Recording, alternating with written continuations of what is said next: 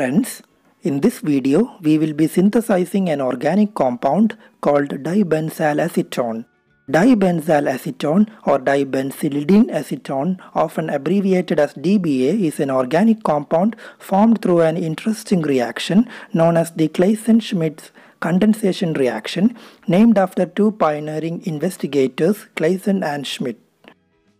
It is actually a base-catalyzed crossed aldol condensation reaction, and the details of this reaction will be given later. It was used previously as a sunscreen because of its ability to absorb UV light. These are the materials required for the synthesis of this compound.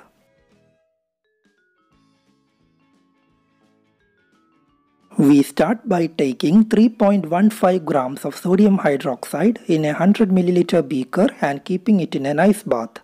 Now we add 25 ml of ethyl alcohol into it and then 30 ml of distilled water. Then we mix them up well so that sodium hydroxide dissolves in it. Now we take another 50 ml beaker and pipette out 3.2 ml Benzaldehyde into it.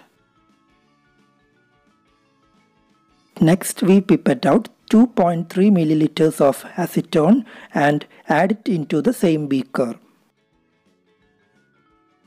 Now with the help of a glass rod, mix them well.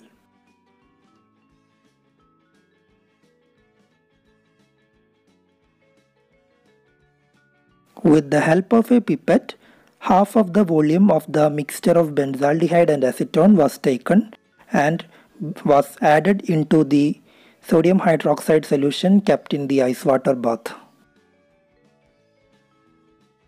The addition of this mixture into the sodium hydroxide solution should be done very slowly with vigorous stirring.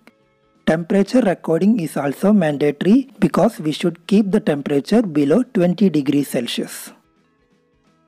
After confirming that the temperature is below 20 degrees Celsius, continue adding the benzaldehyde acetone mixture into it, and we should vigorously stir for 1 to 2 minutes. After 1 to 2 minutes, we will be observing a white fluffy precipitate in it.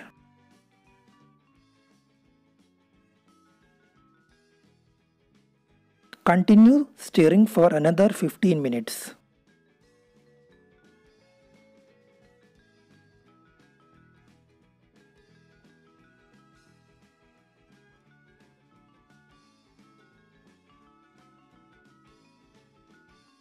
After about 15 minutes, a pale yellow solution is seen and we add the next half of the mixture into it with gentle stirring. Let us briefly see what is going on here.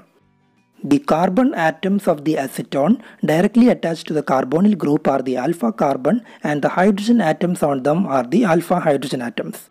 Alpha hydrogen atoms are acidic, so it reacts with the hydroxyl group of sodium hydroxide, the typical acid-base reaction. So the alpha hydrogen atom reacted with the hydroxyl group to generate a molecule of water. This causes an excess electrons on the carbon atom of the acetone, causing a negative charge. That will then attack the carbonyl group of the benzaldehyde, which in turn produces a negative charge on the oxygen, and that pulls hydrogen from water and hydroxyl ions get regenerated. Then another hydroxide ion comes and deprotonates the intermediate, which again creates a negative charge. The electrons move to form a double bond, which then removes the hydroxyl ion. This again regenerates the hydroxyl ion. Now we have benzyl acetone intermediate. The steps get repeated on the other alpha hydrogen of the acetone to form our final product, dibenzalacetone.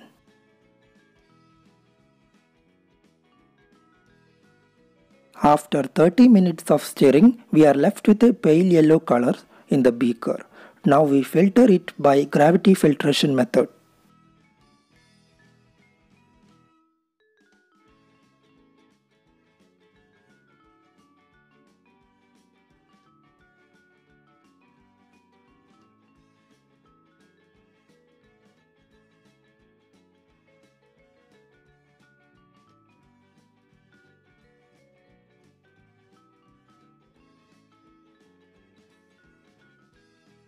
The precipitated compound looks something like this.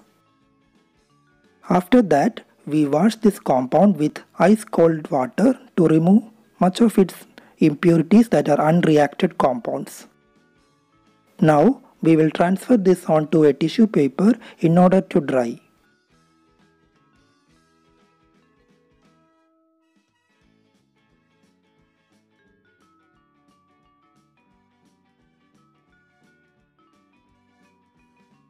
This is the final purified crude product. We can further purify it by recrystallization from ethyl alcohol, and after that we will get these beautiful yellow crystals of dibenzalacetone. And finally, this is our yield.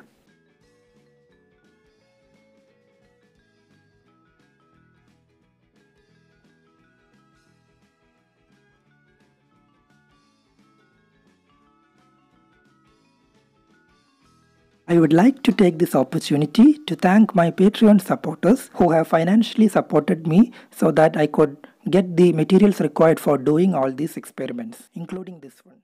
Thank you. Thank you so much for watching this video. If you loved the contents of my video, do subscribe to my channel and click on the bell button so that you will get notified about my new videos.